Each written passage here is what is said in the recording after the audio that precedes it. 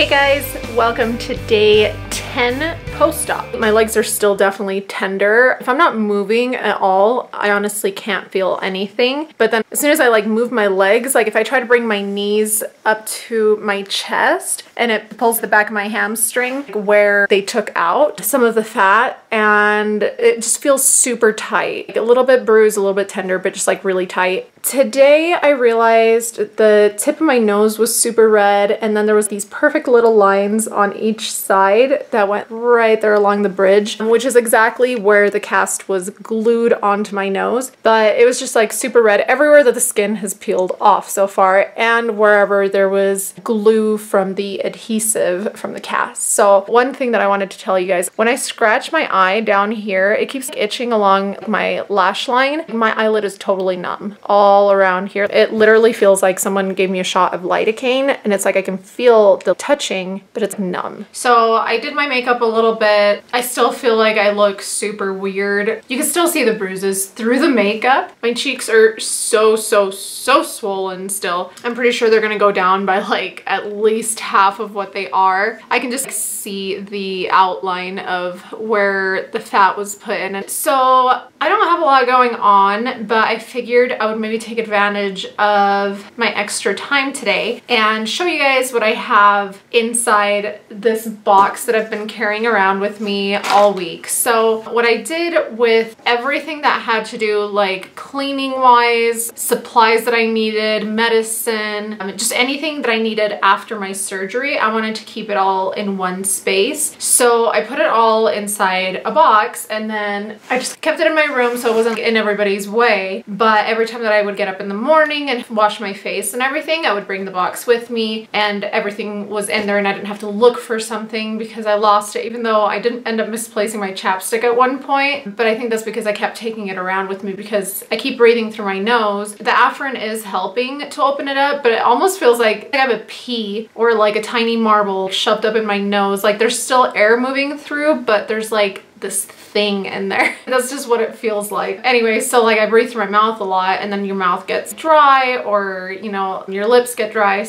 So it's just like a little box, and I pretty much put in here everything that they gave me at the hospital before I headed out. There are a couple other things that I'll show you guys that I've also kept like either in the bathroom or on my nightstand, but we're just gonna start digging through and I'm gonna show you guys all of what I have. And these are also things that I would recommend having. I'll try to explain as I go. So I have baby wipes and summer's eve wipes. Of course, get whatever you like, because you might have a hard time being able to get in the shower as often, especially the first few days. Some people have a rougher recovery than others. Also, boxes of Kleenexes everywhere. Your nose will constantly be dripping, especially the first few days. There's tissues all over this house. So another thing that I did keep next to my nightstand was crackers. They say saltine crackers, but I like these ones. They're called club crackers, but they're just like so buttery and they actually taste good. But so I really liked these because with the pain pills, all I had to do was eat like 5 of them or something to feel like I had some kind of substantial amount of food in my stomach. So like if I woke up in the middle of the night, which I did when I was taking my pain pills every 4 hours, I would wake up, I'd shove a few crackers in my mouth, chomp them down. Also kept a water bottle next to that, and my pain pill, just had it ready, and then I would just take that, and I never had any problems, thank goodness. So that was very convenient. Always kept those around in the case that I wasn't feeling like I wanted to go up and make a sandwich to take with my pain pill. Okay, now for the actual box, Q-tips. Okay, so I went through an entire box of the 500 count already within 9 days. Depending on how thorough you are, you might go through more. You could possibly go through less. It just kind of depends. But so then I had my bromelain. Now the bromelain, I started taking it before the surgery, but I have read that it can cause more bleeding in surgery. The surgeon said it was fine, not to worry about it, that I could still take it if I wanted, but he also said, see, my nose is dripping again. And so it will just randomly just drip. Just like once, that's it. I keep stashing my Kleenexes in my shoulder. I don't know why, like there's another one in my shoulder. I keep like putting it right there. It's the weirdest thing. I think I'm turning into an old lady, just like hiding Kleenexes up my sleeve. Like my grandma used to do that, and that's why I kept thinking of putting it in my shoulder. I don't know what I'm I probably dropped Kleenexes all over the house because I constantly had them in my shirt and they were just like falling through. So yeah, so with the bromelain, he was also telling me to just drink pineapple juice if I really wanted to and just not have to worry about it. But I had the supplement already, so I figured I'll just take the supplement. It's good for the inflammation. So after the surgery, I would definitely say to take that. Of course, anything I say, confirm it with your doctor. Don't just think that because I said it, it's something to do. Double check with your doctor if you're doing this, just to make sure. These are in no specific order. I'm just randomly grabbing. So I have this biotin spray. I've showed most of the things that are in here to you guys while I was getting ready in the first few days of my surgery. So I like the spray because it's easy and you can just spray it in your mouth and it tastes minty and it does help quite a bit during the nights that I was breathing through my mouth. I would recommend this like if you have allergies, if you have a cold. I didn't know this stuff existed. When I learned about this, I was like, I need to have that. So I ended up buying both kinds because I wasn't sure which one was going to be better, the gel or the spray. Now, I tried both and the gel lasts longer because it's creamier, but it almost feels like you're putting like Vaseline in your mouth a little bit. And this one in particular did not have a minty taste, but it says symptom relief for up to 4 hours. And this one says the same thing. But this one I feel like it's like a liquidier substance and this one's just thicker. So they're both just slightly different, but they do the same thing. Same brand, obviously. Chapstick, definitely need that.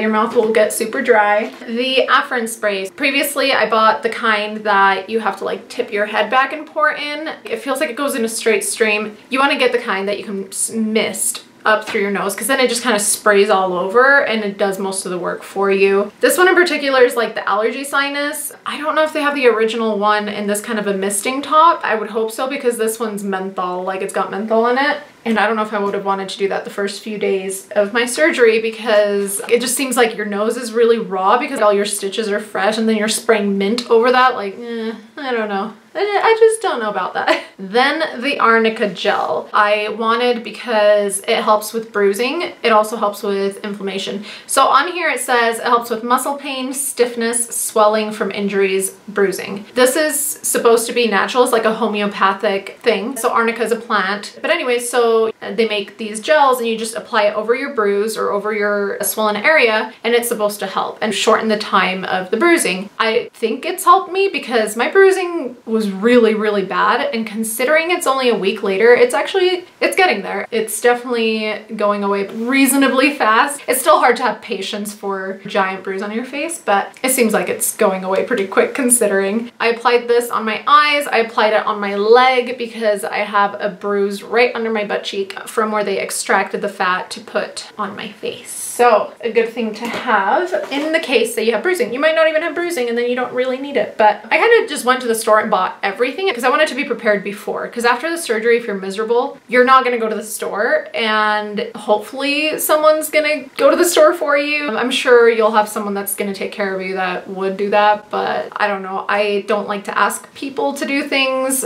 even if I'm like in my deathbed. So I don't know, maybe you're more willing at that point. Then the Bacitracin cream, and this you have to have. This is part of like the doctor's list. You apply it to all your stitches. This is also another thing that was on the list that they tell you to get, except I don't know about this brand in particular because it has on the ingredients sodium bicarbonate, which is baking soda. And I don't think there's anything wrong with that, but I would definitely confirm with the doctor because they say they want you to spray saline spray, but that's it. But the way that this sprays, it's perfect. I hated the other saline bottle. This has got like the finest mist. I really, really like the way that this sprays. The other one was literally making me gag. So they gave me these instructions when I left the hospital, and it just kind of tells you post-operative care, what website to go to that's got little instructional videos, just so you can learn how to clean up the incision sites. I also watched all the videos, and because I kept forgetting, when you're taking medications, you forget very easily. I don't know about you, but I was forgetting a lot of things where I was like, was I supposed to spray that like once a day, twice a day? Like how many times am I supposed to be doing this? So I tried to take little notes and put them in the back, my little chicken scratch, because there's a lot to read over. Also, they gave me like 3 of these 4x4 gauze, and that was for, you folded it up and you just taped it underneath and you look like you have that white mustache when it's draining. Some people might bleed more than others. I had to wear mine for 2 days, but also I had a couple of them folded up. I had water in here because it's like a plastic tub. And so I had 2 of these folded up. I was resting them on my eyes because you don't want to put direct ice on the fat, apparently. I think I read that somewhere. So they would just want you to put something cold. So right when you take this out from cold water, it feels cold. It warms up pretty quick, but you just keep switching them out. Ah, the saline. Okay, so this is the one. This bottle is a liar. It says that it's a spray. It is not a spray. This is more of a rinse. Like, you literally are dripping it down. And if you watch the first few videos, it's funny because I'm sitting there like squeezing it as hard as I can and there's nothing coming out of it. So I was like, I don't understand how this works. It was like, you gotta be smarter than the bottle. And then finally I realized, like, on the 4th day, I'm just gonna blame it on the pain pills. I had to tip my head back and then pour it in. But then as soon as it dripped back, I was literally gagging and hacking. So I have my pain pills. There's still obviously a lot of them left because I stopped taking my pain pills super fast. I don't know why. I guess I could have kept taking them, but it just seemed like I didn't need them. I took them for the first 2 days, and then on the 3rd day, God created the Remington bolt action rifle so that man could fight the dinosaurs. I decided to cut it in half and only take half a pain pill, just because, like, when it was supposed to be wearing off towards the 2nd day, I was like, I don't feel like I'm gonna be in any pain. But you want to be careful with that because you don't want to find out that you're in pain by ending up in pain and then having to wait for a pain pill to kick in. So the first day I would not attempt not taking a pain pill, just because that is just crazy talk. I've had that happen with my teeth, like with teeth problems, and I wouldn't wish that on anyone. But I don't know, I just had a feeling that on the 3rd day I was like, I think I'm doing all right. And so I cut it in half, and then by the 4th day I was only taking half a pain pill just before bed, because as soon as I laid on my bed, it was putting a lot of pressure on the areas where they took out the fat on my legs, and that was super tender. Like, it's still tender, but I finally learned that I can prop myself up off the bed a little bit with a pillow, and it makes it a lot more comfortable. Also, this is just the empty bottle for my antibiotics. You only take them until they're gone, and they've been already gone for a few days. The Miralax, I got the little bottle. I figured I wouldn't really need much of that. I'm normally not the kind of person that has issues with that, but when you're taking narcotics, you will, and you do. I think I waited till the 3rd day, and so I shouldn't have done that. I think I should have just started taking it as soon as I was taking the pain pills, because that was not a pleasant experience. To be completely honest with you, and this once again is in one of my vlogs, that was the most painful part out of the entire surgery. But I only had to take it the first 2 days, and everything's back to normal now. But I also stopped taking my pain pills, so that makes a big difference. Anti-nausea pills. I never had to use these this time. My last surgery, I did, and they weren't even working. I was just constantly so sick. But last time I was also taking Percocet. My body does not agree with Percocet. So this time they gave me the generic form of Norcos, and that was hydrocodone. And the hydrocodone is 100% compatible with me. It didn't make me feel weird. It didn't make me itch. It didn't make, like, I had absolutely no side effects except for the fact that I apparently couldn't poop. So, but if that was it, I was so happy, because I'm telling you, my last surgery, I felt like I had a flu for an entire week. I was so miserable, and the pain pills just felt like they were wearing off within a very short time, and these ones, it actually worked. And then they sent me home with sterile water for irrigation. Now, this is the water that they actually put into this little tray with the folded up gauze, because I was already bruising as soon as I woke up, so that's what they were having me lay on my face. So I still have some of that because I started using tap water and ice cubes after that. But that was in there because, I mean, I put everything that they handed me from the hospital in here. I ended up buying some tape. This is like the cloth type, and I don't know if this is the best tape that I could have used, but if you watch the earlier days, I had to like rig this little thing where I put 2 panty liners together and left the back plastic and just like taped around it to put over the patches on my incision. There was 5 incision sites on my leg. 2 of them were leaking a lot of fluid from where they took out the fat. So the 2 that were leaking a lot, like when I say a lot, I mean I was wearing my leggings and sitting on multiple folded towels where there was 5 layers, and the fluid leaked through my pants and through 4, 5 layers of towels. Luckily it stopped on the last layer and it did not go down to the bed. But yeah, there was just a lot of fluid coming out, which they warned me about. It's not abnormal for that to happen. If anybody's had liposuction, I'm pretty sure that's kind of what happens, because I'm pretty sure it's the same thing. Like, it's the same concept, except they just reuse the fat that they're taking out. Except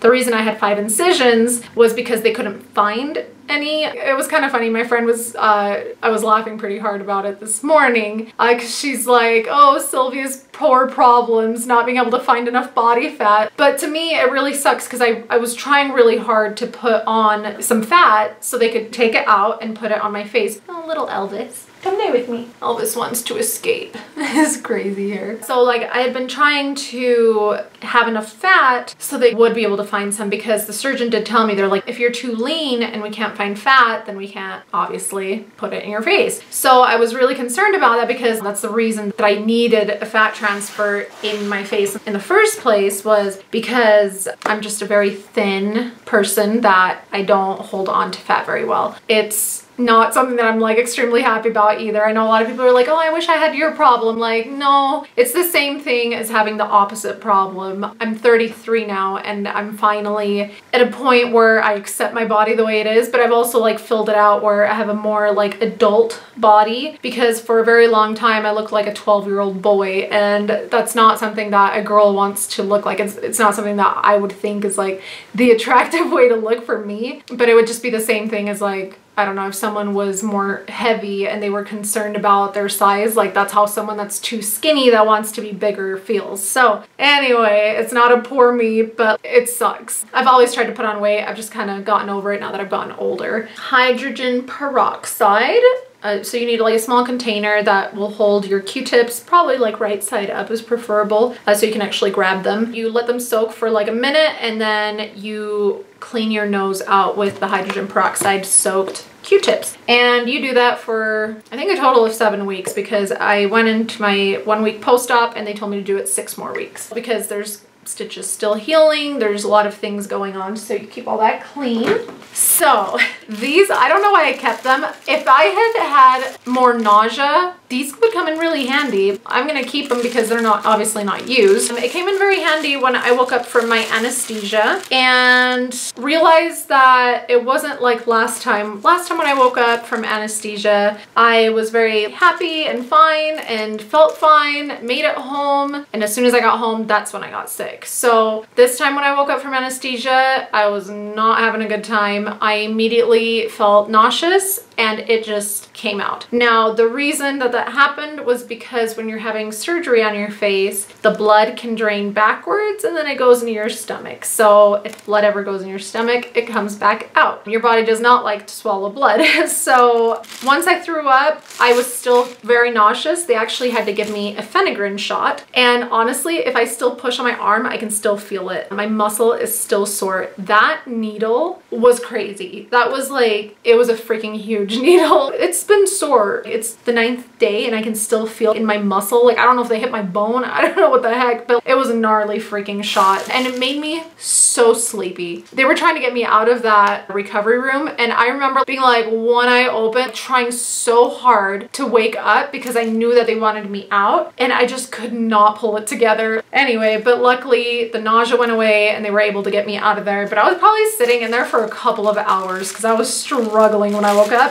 And then I was fine. As soon as I got in my car, I remember being totally fine. Like, I started recording and talking to you guys. I was probably a little loopy, but I wasn't in pain, which is awesome. But anyway, I have 2 of these. They sent me home with them, probably in the case that I threw up in the car. So I have the bags from the pharmacy and it's got the instructions in it. That's why I kept it. I don't think that I really need anything unless I wanted to keep the receipts. They come with instructions and like things that you might need to be aware of for your medications. And they gave me some kind of a flyer for, it says what you should know about surgery and DVT/PE prevention. So pulmonary embolism and deep vein thrombosis. I've taken some medical classes, but I don't know. I'm gonna say that this is like to prevent blood clots, which makes a lot of sense because you do not want to be laying around too much.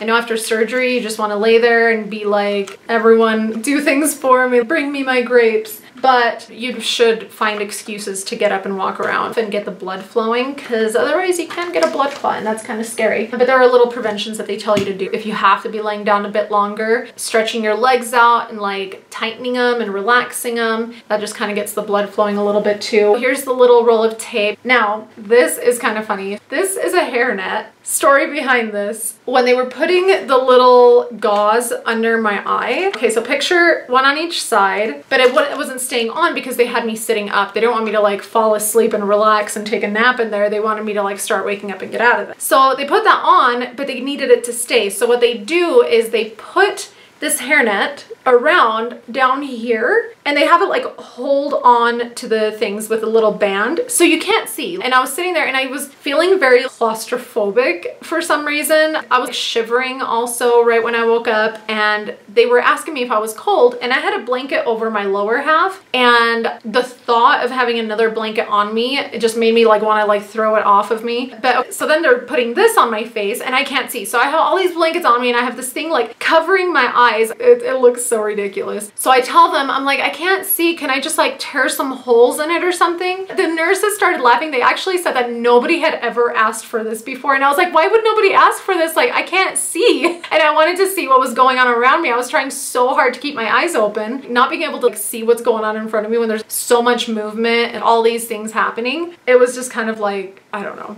So this is what they ended up doing for me.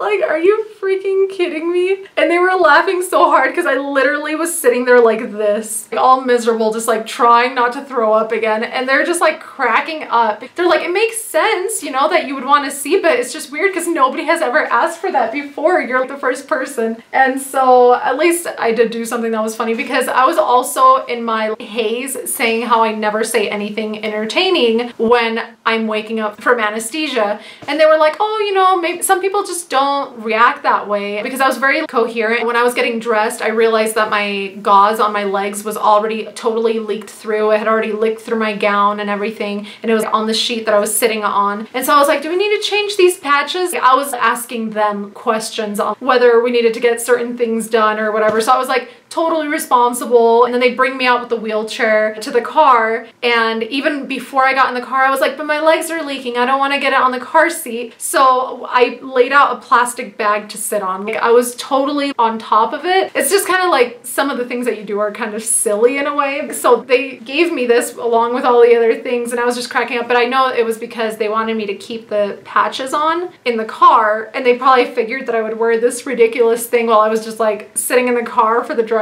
home, because I had such a long drive. So that was actually the last thing, but that's hilarious. I just left everything in this box, but I'm kind of glad that I had this because I had to show you guys. That's just funny. And so that is what is in the box. Yeah, I think that pretty much covers all the supplies that I would recommend or find necessary. Other than that, I would say definitely have many pillows.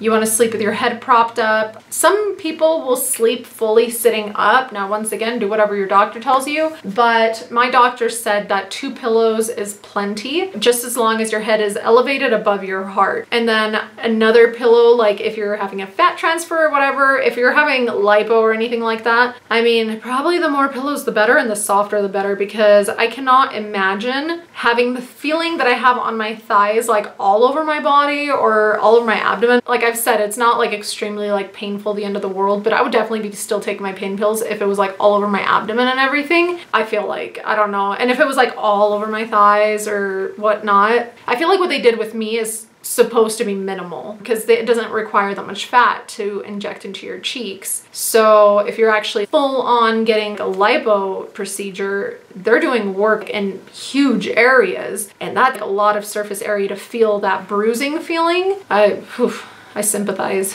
That would really suck. So I would want a lot of soft pillows. I would build myself a nest that was like a cloud and just lay in it. I think tonight we're having some people over to watch one of the football games, and so I still feel like in person so you can see how swollen it is right around there. So it's gonna go down a lot. You can kind of see the bruise right here. I don't want to mess with it too much because the longer it can hold on, the better, because I don't want to have to reapply my makeup. I'm not gonna reapply my makeup before anybody comes over, just because like around the family, everyone's already seen me without the makeup on a week ago and I was looking rough. I even tried to like cover it with a hat, which probably gave it more of a shadow and made my bruises look even darker. But everyone was like, oh my gosh, that looks like it hurts so bad. And I'm like, it doesn't hurt, but it looks pretty bad.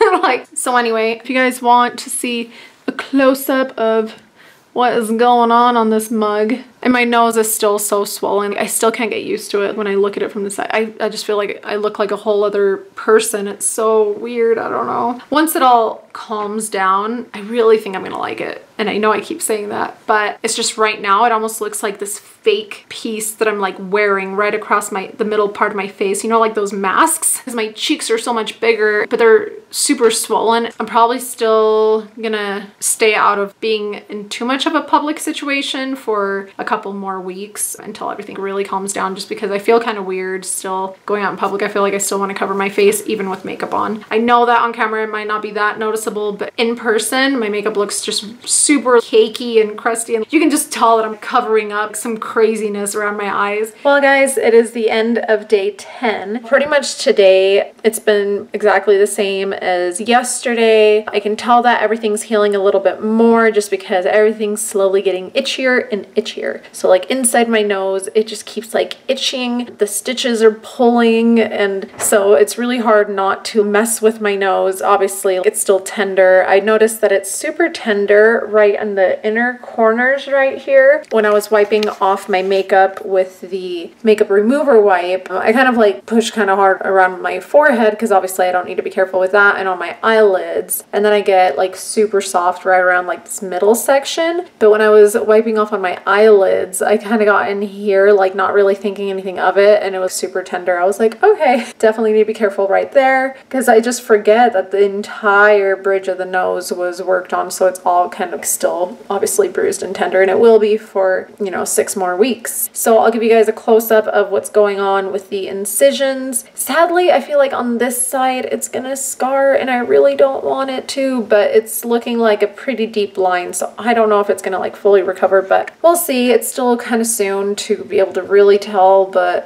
I don't know, it's looking a little deep. Here's the close-up of this side. Nice shiner still there. My nose is looking, oh my gosh, so small, it's crazy. From the front and underneath, you can see that scar right there so far. This side didn't get that. I don't know why this side was just wanting to be more complicated, but whatever. And there's not much I can do about it now. And then this side, I mean, this bruise went so much further out. Everything's like, my legs are still a bit tender and sore, but it just gets slightly better every day. Still, when I sit down, it gets uncomfortable, especially in the car. Like the truck is super bumpy, so it's like not the most comfortable. Usually in the truck, I'll sit on a pillow. I try to bring a pillow in there with me, just because it kind of takes the pressure off of my thigh area, and it really helps. In the other cars, they're a little bit softer, so I don't mind them as much. That's it for today. Bye.